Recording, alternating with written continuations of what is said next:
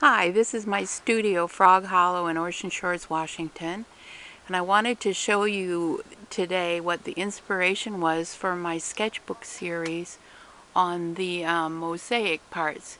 You can see here as a part of a post that is outside my studio, these little butterflies and some other broken dishes. I couldn't really bear to throw out, so I made them into a mosaic on the gate posts of the entry to my studio, and that's what the painting is that you are looking at.